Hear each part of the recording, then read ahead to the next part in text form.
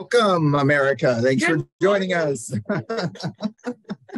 Hope you have your coffee ready so we can jump into bathroom remodeling edition. We're excited to have you guys today. Thank you for joining us. So we got some good stuff for you coming up here.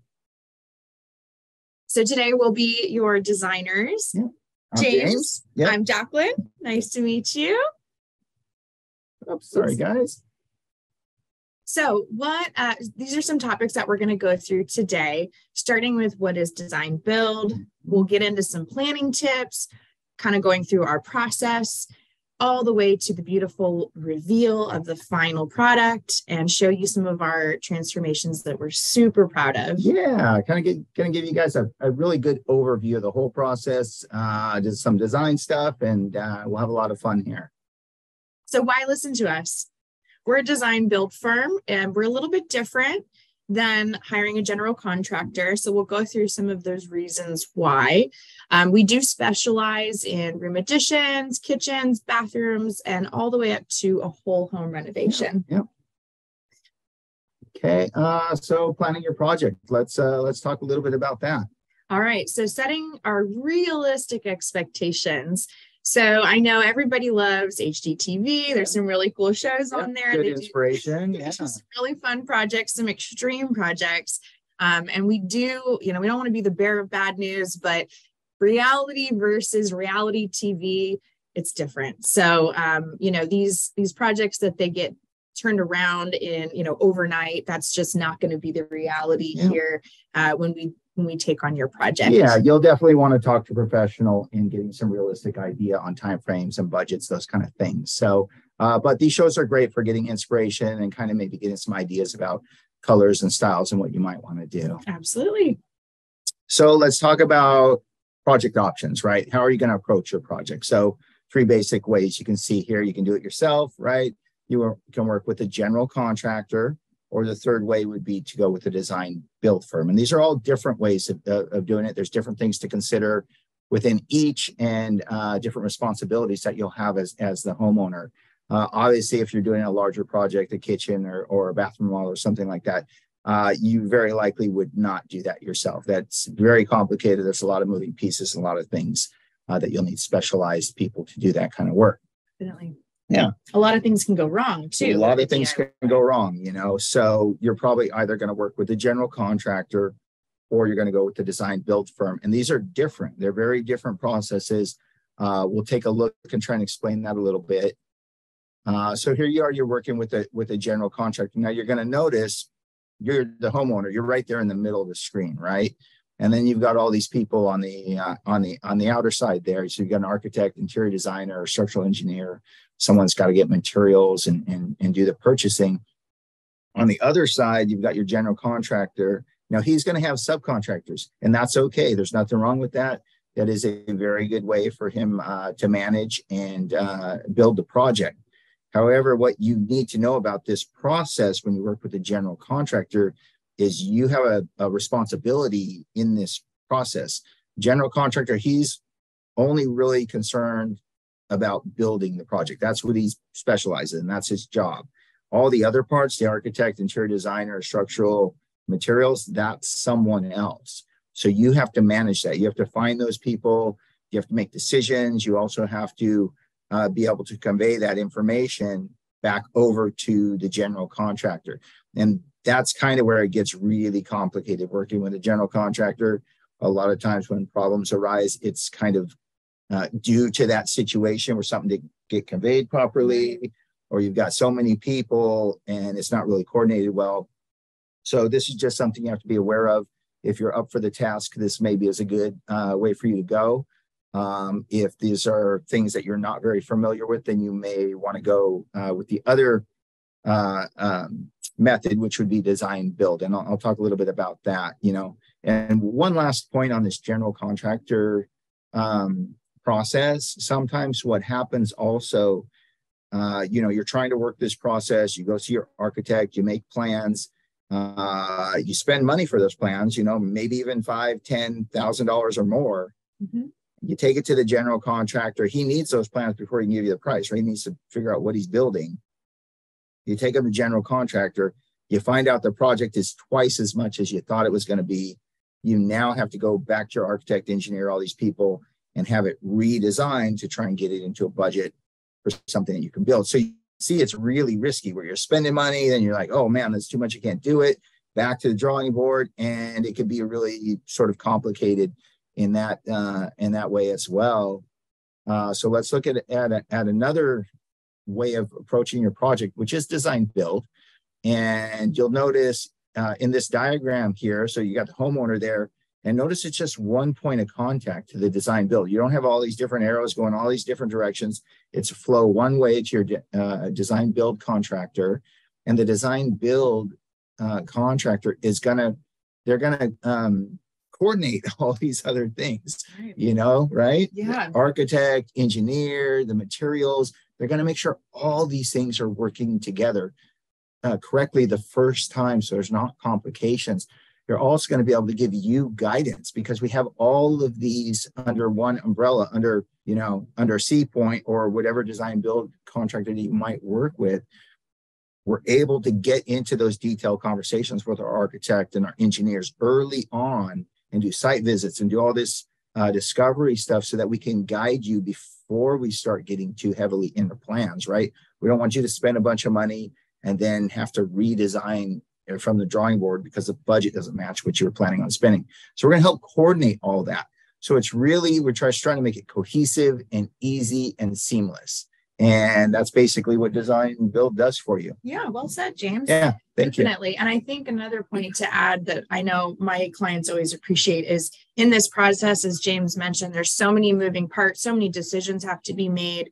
And, I've had clients in the past say that, they've gone with just a general contractor. Mm-hmm. And then once construction starts, they're getting phone calls all throughout the day, like, hey, what do you want? Where do you want this to be? How high should we do this? What tile goes here? Most people that, have jobs, that's really disruptive for their day. And they may not be able to stop and answer those questions that the contractor needs right then and there. So here at C Point, we kind of iron out all these details well before we even send our demo crew out. So we have all these questions answered ahead of time. Yeah, I'm so glad you said that because it really clarifies. We're going to really figure out every single detail in the beginning to make sure everything is coordinated, everything will work. And then once we go to build it, it just allows us to really be very efficient and not have a lot of questions and unknowns as we move forward. Yeah. So full service, so just being design build, basically that means we're going to help you plan everything. I think we already kind of described that pretty well. We're going to source all the materials for you. And then of course, you can see our guy in there building everything. So it's just basically one point of accountability. Should anything not go right, guess what? It's us. We have to figure it out, right? So that makes it really easy, takes all the stress and burden off of you.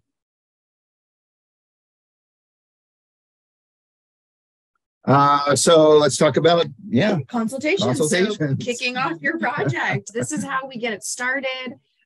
We offer a complimentary consultation where you'll have one of our designers like James or myself come to your house.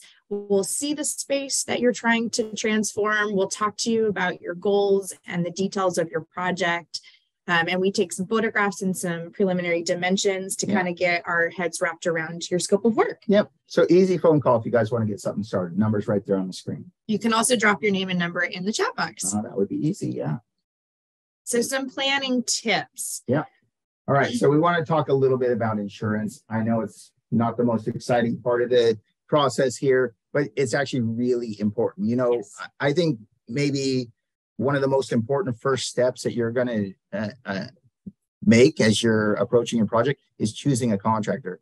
And these kind of things are super important because if someone gets hurt on your property and, if the contractor is not insured, guess what? It's your responsibility. You could be liable, you could get sued, all kinds of problems, right? So real easy just to check this stuff right from the start, right? So you're going to want to make sure your contractor's got liability insurance, they're covered for property, they're bonded, and they've got workers' compensation, right? The website that we provided for you up here, that's the California State License Board. Go to their website, put in the license number of the contract that you're, intending on working with. You can look them up by name also.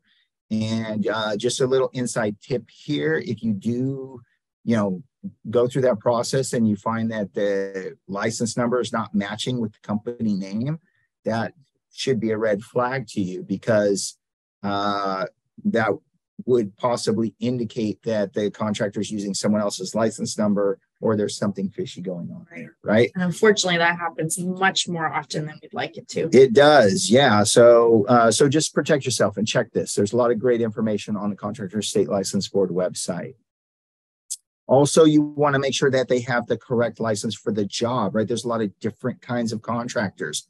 43 classifications of contractor here in California, right? So what does that mean, the correct contractor? So I'll give you a quick example. Let's say you want to put in a new water heater, right? And you're putting in a different location. Maybe you're changing to tankless or something like this. So you think you're going to call the plumber out and get the work done, right? And let's say you do that. Plumber comes out, does the work. In order to relocate the water heater, they also have to make a penetration through the roof. So here's where it gets tricky. So let's say the plumber does all that, water heater's working great, and then 3 months down the road, it starts raining and your roof is leaking where he made the penetration, right?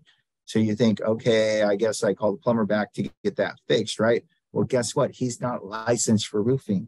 So now there's a problem, right? And then you get into questions like, well, does his insurance even going to cover that? Maybe it flooded and damaged the floors and on and on. It can get real complicated. So make sure you have the people that are doing the work, they have the appropriate license for the work that's being done. And it might be more than one person to accomplish a task. It might not just be the plumber. It might be a plumber and a roofer or things like this, right? Or work with a design build firm and we'll handle that all and we'll coordinate all that for you as well, okay? So we really value our references and we're really proud of them. So these are just a few of the places that you can go to check out where people have mentioned us and given us some accolades. And we've won a few like Best of Orange County. I know we've won that several years in a row. So we're really proud of that. So feel free to check us out. You know, Yelp is a good place as well. Google, anywhere where you can find reviews. Yeah, absolutely. So you remember, you're trying to choose a contractor or choose a design build firm or choose who you're going to work with, right? Get some references, ask to talk to some of their clients. You know, if you can go see some of the projects, even better. You know, if the job sites, you go to a project and the job site's dirty and there's food wrappers, they're not cleaning up, there's safety hazards, like these are signs like this isn't a very responsible company, right? If you go to one of our sites, and I'd be happy to take you to any one of my job sites, you're going to see it's clean, neat, orderly, organized. People are working hard in a safe fashion. Like these are the kinds of things that you want to see.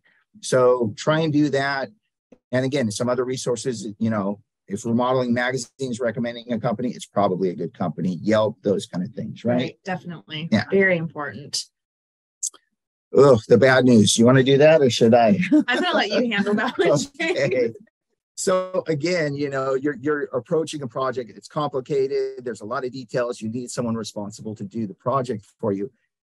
What we're sharing with you here is that after 5 years, 63% of contractors fail. You know, this graph shows all businesses, different categories.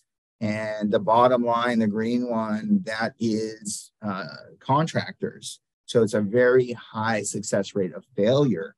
So you don't want to start with a company, things go wrong, and then they go out of business and you're left holding this mess of a project, right? Mm-hmm. So this is just to emphasize the importance of doing your due diligence and selecting a good contractor, because there's no point throwing good money after bad. Let's do it right from the beginning. Choose a good guy, get it done quick, and be happy with your projects, kind of what you're after, right? Absolutely. And C Point is brick and mortar. So we're located in Irvine. We've been established since 1986. So we have a very long, very healthy track record. Yep. I've had even clients, you know, that tell me even the contractor had finished the project. It was all the way completed. A year later, you know, they had some issues, some of like what would be a labor warranty item. And they go to call back their contractor, but they're no longer in business. Yep. So they don't have anybody to come out and, you know, kind of remedy and look at that warranty. Yeah, absolutely. And that's a perfect segue, because at C Point here, we do 5-year warranty on our installation. Most of the products through the manufacturers are lifetime warranty, but the 5-year installation warranty is huge, because if anything goes wrong in that time, We're going to go out, investigate, find out what's going on, and make sure it gets corrected properly. Most contractors will only give you a 1-year warranty. And the reason for that is because that's the minimum required by California State Building Code. Right. So anyways, know that. Look at the warranties, right? City permits and HOAs. Yeah. So more of the fun stuff. Yep. With our projects, we always want to make sure that we're following the current building codes. Those actually change constantly. Yep. They change every year. The codes become more strict, and that's based off of things that happen in the field, where they kind of then revamp the codes to make everyone safe. They're really in place for our safety. Yeah, they're designed for safety and for, you know, energy efficiency and all these things that are important, right? But you're going to have to get building permits if you're doing any sort of a substantial project. Certainly if you're remodeling a kitchen or a bathroom, or anything larger than that, you definitely need a permit. You may have an HOA that wants some paperwork filled out, or some plans will help you with all of that. And you're also going to need lead and asbestos testing. Excuse me. That is something that's required by the state. Before we can remove any material, we need to make sure that it does not have lead or asbestos in it. Otherwise, it needs to be handled in a special way to make all that happen. Right. And to keep, again, to keep our team and your family safe, Yep. because during demo, we are agitating these materials, we're cutting into them, which then if those materials weren't properly tested beforehand, could be making our environment unhealthy. Yep, absolutely. You don't want those airborne. So we just want to manage that in a responsible way. Right. Mm-hmm. Okay. So our design build process, let's talk a little bit about how we kind of get you from point A to point B. So there's a lot of different factors in our process. We kind of start out with design consultation. So again, you'll be paired up with one of our super qualified, super capable designers. We set design meetings. We get into a design agreement first and foremost. That just kind of gives us all an idea of where we're landing, what our scope of work is, so that we're all entering design on the same playing field. Yeah, we want to have some initial discussions on budgets and scope of work and make sure we're shaping this for what you really want and ideally for what you want to spend for the project. Right. And so we do have a different approach than hiring a general contractor. We do all this legwork that James was talking about earlier up front. So before we send our demo crew out, we are, crossing T's, dotting I's, figuring out all those little details. Again, so you're not getting those disruptive calls during the middle of the day, during construction saying, what do we do here? So we answer all of those details in our design phase, which does come before demo. So once we kind of iron out all of these details, we solidify all of the materials we're going to use and the square footages, then we can kind of finalize the scope of work and your budget. That brings us to our final construction agreement. So that's something that we will execute again prior to demo. So we're really trying to answer any of those unknowns, any of those questions, especially when we get into anything like wall removal or putting in a new window or a new door, opening a new penetration in an existing wall. We want to make sure we know what's behind that wall. Is it a shear wall? Do we need to, get our engineer involved and kind of calculate to make sure that everything is safe and up to code? Yeah, and I think that's a great point. And just to sort of emphasize what you said, we're going to figure out all the details before the construction agreement, right? And we're going to get all the details in the construction agreement. And the great thing about that is your construction agreement will be accurate. And that's right. You think, well, that's the way it should be, right? Guess what? When you work with a general contractor, he usually starts with the construction agreement right out of the gate, right? So you know what's going to happen from that point on, right? Things are going to change. Prices are going to change, add this and change order that, so on and so on, right? That's not fun process, right? It's not, it can be upsetting to your budget and to other things, right? So this is really great for just sort of protecting you and make sure that we're all in agreement on what we're doing and what the budgets look like. Absolutely. Mm-hmm. Yeah, we want to minimize surprises during the construction phase. As James mentioned, change orders can be kind of negative if they're not done and handled properly. So we try to minimize those so that we have a clear roadmap for your project. Yep. So from there, then we get into this great ramp up period. We're getting ready to start your project, get the permitting taken care of. And before you know it, we're demoing, we're getting it built, and you can just sit back and relax. You know, a lot of my clients even take vacations during the time where we're building. So they come back and everything's done or almost done. Yeah. Oops, sorry. How much? So how much? That's a big question that everyone always asks, and rightfully so. So here's kind of a little graph that can kind of show how your project budget gets deviated into these different sectors. So really your biggest chunk, we're kind of guesstimating here around 48% of your cost is the labor and installation. And I do want to note at C Point, we really are very particular in who we bring onto our team. So, you know, we feel really confident again in offering that 5-year warranty because our laborers are very skilled tradespeople. And keep in mind, you're looking at a bathroom of sorts here. So kitchen would look a little different, or addition project, those kind of things would all break down a little bit different. Correct. But this gives you a pretty good idea how it goes. Yeah. So, and then we go into our cabinetry. That obviously is going to be a big part of that pie as well. Absolutely. This is a great place where you can control costs because you have some really, you know, a lot of choices here, right?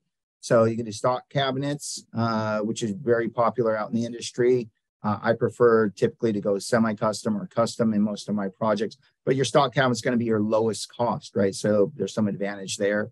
Semi-custom kind of falls in the middle. And then of course, when we go full custom, you know, we can build anything with full custom and you're going to get the highest quality there. That's going to cost the most, right? That makes sense. So let's talk about the differences. So semi-custom, and again, this is what most clients are using in their home when they do a kitchen or a bathroom remodel. So you get expanded choices and styles. So talking back compared to stock cabinets, maybe you've got 5 doors in 3 colors and the cabinets only come in 3-inch increments, right? That's what that means, stock cabinets, right? They're sort of pre-boxed, just off the shelf, ready to go kind of thing. So semi-custom, you get expanded choices. So instead of 5 doors, 3 colors, maybe you got 25 doors in 15 or 20 colors or something like this, or maybe even more. You're going to get the best value and quality. We have size modifications available to do that as well. So instead of just like a 15-inch cabinet or 18, we can go 15 and 3/4 or some other number that we need to make the design work properly, right? Probably the most important thing on this, actually the last two, right? So you're going to get catalyzed conversion varnish on these cabinets also. That's important because you want a good finish on your cabinets. And if the cabinet finish wears out, cabinets aren't going to look good, right? So that's really important to have a really good finish on the cabinet. And then the other thing that's important here is that you're going to have a lifetime warranty on it. So if anything does go wrong, it's covered, right? Can be fixed, repaired, and can be taken care of easily under the warranty, right? I'll emphasize the finish again, because if you have cabinets built here in California, you know, there's a lot of just independent builders, just a guy and builds them in his small shop and he finishes them on site in your home. In those situations, you're not going to get catalyzed conversion varnish finish. So this is why it's really important to go with cabinets that are manufactured to a manufacturer that does that, right? And our manufacturer is out of state in Waterloo, Iowa, and that allows us to really get this good finish on the cabinets. And that's really important for you to know also. So that's basically what I just described, manufactured semi-custom. Now we're looking at manufactured custom cabinets. Again, you're going to get catalyzed conversion varnish finish. So now it's unlimited styles and finishes, right? So we can dream it up, we can make it, we can make custom colors, unlimited modifications to the cabinets. You're going to get the absolute highest quality. So this is like upgrades, like, you know, if you had, let's say you had walnut cabinets, we could do walnut drawers and little details like that. And then of course, you're going to get the lifetime warranties on this as well. So tons of door styles, a lot of great door styles, you know, some really interesting and creative stuff, not just your basics, and a lot of features for inside the cabinets, storage features, those kind of things, right? Right. You got laundry storage. We're doing outlets in the drawers. We've got all kinds of cool things, beverage, makeup fridge behind the doors. So some really interesting things there. So tile options, right? A lot of great things available in tile right now. endless options. Endless really. options, yeah. And kind of going back to what James was mentioning in the beginning, one of those benefits of hiring a professional who has experience with this, it's one thing to walk into, say, floor and decor and say, oh, that's pretty, I want that in my shower. But the more important question, I mean, aesthetics is very important, but beyond that, the second side of that is the functionality of that tile. So what is it made of? Is it a ceramic? Is it a porcelain? Is it a natural stone? Each one of those has different features and different characteristics and different applications. So if we were doing, say, a steam shower, we wouldn't want to put a glazed ceramic in there because it is a little bit more porous than a porcelain, and you're going to hold water, and then over time your grout could discolor, it could mold, it could even affect the tile itself. Absolutely. So you really want a professional to kind of confirm that the materials you're selecting are appropriate for that use. Absolutely. So we're looking at natural stone. It's a beautiful material. I love natural stone. You kind of can't go wrong with the look of natural stone. However, you need to know if you're deciding to use that, it's a high maintenance material. It can stain, it can change colors, it can get water spots. You have to seal it. There's all kinds of things that go along with that. So we want to make sure we're advising and directing you well as we choose materials. Porcelain, pretty much indestructible. Colors, patterns, textures are amazing with what they're doing in porcelain these days. Personally, I like to go to porcelain when it fits the project. It's probably one of the best materials available, I think. I agree. And porcelain can offer some of those looks that natural stone can. Absolutely. But without some of those pesky maintenance items that James had mentioned. And look at all the different porcelains that are in this bathroom. We got penny rounds down here. We've got, slabs on the wall. We've got porcelain that looks like wood on the floor. We've got pattern tile, deco down there. So many great textures, colors, patterns in porcelain. Really good stuff.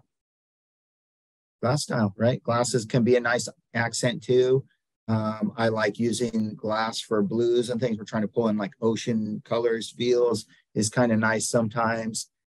Great material, a lot of creative textures and colors with glass as well. And I would mention with glass too, that again, it's really important who your installer is. Glass can be one of those beautiful tiles, but can look really bad if it's not installed properly. 100%. So there's very specific installation details, which our team are masters at. So you just want to be careful if you're choosing a tile installer, kind of what is their experience, and maybe look at some of their past projects as examples. Well, not even that. That's a great point. The quality of the installer, also the quality of the material. Glass tile A may not be the same as glass tile B. And when it goes to install, glass tile A might not look as good as glass tile B. So you want to work with a professional that understands the differences and make sure that you're getting good materials, not just something you saw that looked kind of cool that's not going to install well, right? Countertop material, right? So we're going through all the materials that you might use in your project. And there's a lot available. I would say engineered quartz is probably the #1 material being used these days. Yeah, definitely. There's so much versatility in it. Again, it's kind of that replacement for the natural stone with the maintenance issue, and it is heat resistant and stain resistant. Yep, heat resistant, stain resistant, zero maintenance, great material. Natural stone, again, much like natural stone tile, it's beautiful. It's great material. In terms of the beauty, it's not as durable. It's a much higher maintenance material. So these are just some things that we want to think about as we plan where we might use those products or where we might want to try and avoid them, right? Right. Yeah. All right. So real-time bathroom. Yeah, some good projects here. So maybe you want to talk about this one a little bit? Yeah. So this client, their goal was to create an open space, kind of more airy feel, clean, bright, somewhere that you enjoy getting ready in the morning before your day. Obviously, we are big fans of cohesive and functioning design. Yeah. And we do have a lot of people that come in kind of wanting that spa oasis for their primary bathroom. Absolutely, right? So I remember this one. And, as you can see, they have the glass block there. The shape's a little, not really current. Glass block's a little dated. And so we just wanted to modernize this and open it up. And so in doing that, we took out the glass block. We also took out the corner post that you're seeing at the end of the shower there. So sometimes this is a structural issue. It requires structural work to do that. In this case, it was non-structural and we were able to do that easily. But this is something that, you know, we can't just take it out. We need to look at it, examine it, make sure we're doing the correct thing before we get too far. So we're going to start with as-built floor plans. And so this is what the bathroom looked like prior to construction. Here is the proposed plan on the right, showing the shower with no walls around it. We just had a nice glass surround, changed to freestanding tub, and a nice vanity setup also. Here are the elevations. So you're seeing cabinet details, you're seeing shower details, mirror heights, sconce locations, things like that. And, utilities. Yep, utility plans, electrical switches and whatnot. And then here we get into the 3D renderings, right? So this is always the fun part when your client can see the whole thing in 3D. Wow, that's what my bathroom is going to look like, right? We want to put all your materials in here, have it dimensionally and spatially correct, and really take a look at what it's going to look like there. And this is such an important step, I think, that again, you're not going to get with the general contractor. This is something that's very much design build. This is kind of what we're working towards and getting all of your materials together and selected. And, you know, this is the last chance to kind of see it all together before we, you know, invest in having it built. So if there are any changes, this is the time to make those changes. Yeah. And I remember, you know, this client, and, you know, you can see the gold and the niche in the shower was kind of bold. And she's like, oh, are you sure we should do that? And I was like, yeah, you know, absolutely. This is going to look great. Yep. And she trusted me and she thought, okay, yeah, it's going to look good. And we did it and she loves it. It does look phenomenal. Yeah. We'll show you the finished product. Yeah. Some more renderings here for you. And material selections here. Nice palette. And wow, there's the finished. Gorgeous. What a difference. Shower. Yeah. So much nicer. Can't even recognize it. And look how great that gold turned out in the back of the niche. Really nice. Yeah, really proud of this bathroom.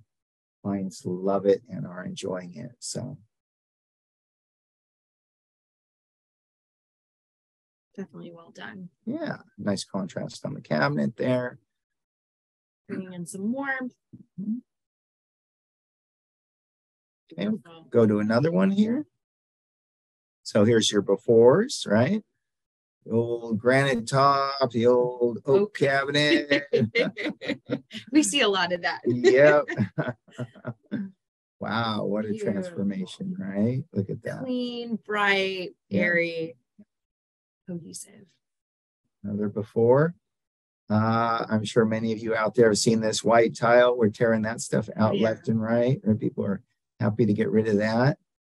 And there's the after. Wow, much more modern. Love what they did with the floor in there. Some good contrast in the cabinetry. Very interesting. Again, before. Carpet in the bathroom, right?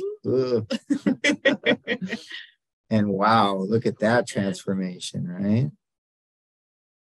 Absolutely beautiful. This one, they had a shower, you'll see on the left photograph, really just plopped in the middle of the space. And then across from that was this jacuzzi tub that you see in this monster tub deck. So there was really just minimal space to walk from vanity to vanity. So we deleted that shower stall and created a huge shower stall for them where the tub was, because they were never going to use their tub. And that's where, again, design build is great, because we can really customize how you use your space. Pink. Wow. Yeah. Okay. Oh my gosh. What a transformation there, right? Difference. Yeah, that's great. Yeah, before and after. Really nice. Timeless, I would say. Yeah.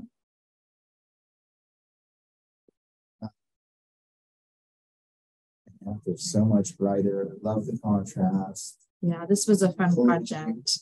Industrial farmhouse. We kind of created, we had a lot of fun with texture and pattern and the contrast of the matte black. Yeah, the light. I can see the texture in the shower walls. That's really nice. And like I said, the contrast with the black is really nice as well. or so dark, bland. Wow, look What at a that. difference. Love the tub. Again, the tie-ins with the cabinets and the window trims. It's really great. And after. Yeah. Created a wet space. So the tub, the shower, all of it was all one wet room. Yeah. So if you think your bathroom's horrible, proof's right here, man. We can make it look gorgeous, yes. Right? Any space. And this one too had a bunch of walls, and just it really kind of dissected the space up into little compartments. Yeah. So we knocked down the walls that were non-load bearing. Yeah. So it was not a structural project, and we were able to kind of open up this space as you see here. Wonderful. So let's talk. So I know some of you are interested in doing a project. If you haven't maybe known where to start, obviously give us a call. We can help you out, or at least answer some questions to maybe give you a good direction, right? So do we have a few questions here? Let's see. Oh yeah, okay. So design trends. What are we noticing for design trends in bathrooms nowadays?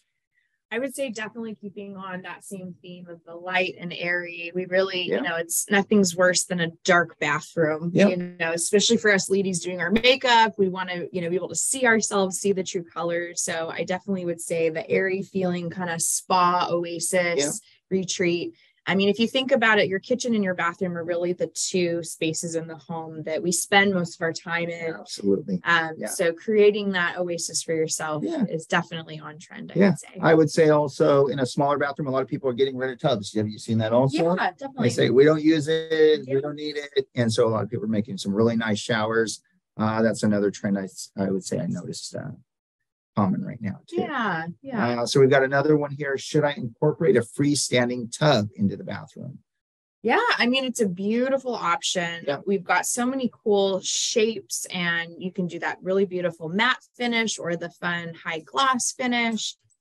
So those are really great. I would say consider, you know, who's using this tub. So if it's a person that, you know, is trying to age in place, I would say maybe not a freestanding tub, as it is a little difficult to get in and out for an older person. So really, you know, it is really custom on who's using this at the end of the day. I agree. You know, in that function, that's key. I would agree, because the height probably is harder for an older person. But in general, sometimes the big tub decks are hard to get into also. So there could be some functionality where there could be an advantage to switching to a freestanding tub. And I like that it just opens up space in the room, and it's a nice focal point.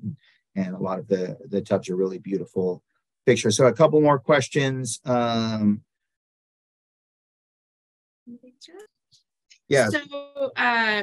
somebody asked if the homeowner has to select from our specific tile collection. So you can see a little teaser behind James and I. We do have a beautiful showroom located in Irvine. That's where we're going to do all of our design meetings, and where we can select our materials from cabinets to tile to countertops to flooring and to the fixtures and hardware. So it's a really great place to jumpstart the project and the selection process.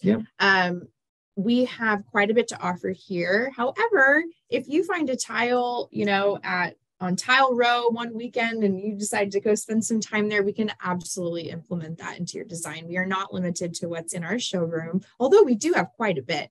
And then for the fixtures, we do have a fixture specialist. So after we've designed your project, selected all your materials, we have a fixture meeting with our fixture specialist. And we're able to really kind of give you really detailed options on coordinating all the different fixtures for the bathroom, all the way down to the cabinetry hardware. And being a distributor, we're able to kind of pass on some of our savings and our discounts to you. So again, you can also supply your own fixtures if that's what you choose. But you do want to consider the warranty again. So with plumbers, a lot of time, if they supply the material, then they will warranty it. So sometimes if you supply it as the client, sometimes that doesn't get covered in a warranty. So well, I would say that I think all that is 100% accurate. But the other thing that I thought of right away was just for ease. Like if we're supplying everything, if there's any issue, it's no worry for you. We have to handle it. If you're providing tile and then there's not enough, or the box is broken, or so it could end up being a headache on your part. And that's what we're trying to avoid. We're trying to make everything easy for you, source everything, make sure we got good materials, and everything's there when it needs to be, right?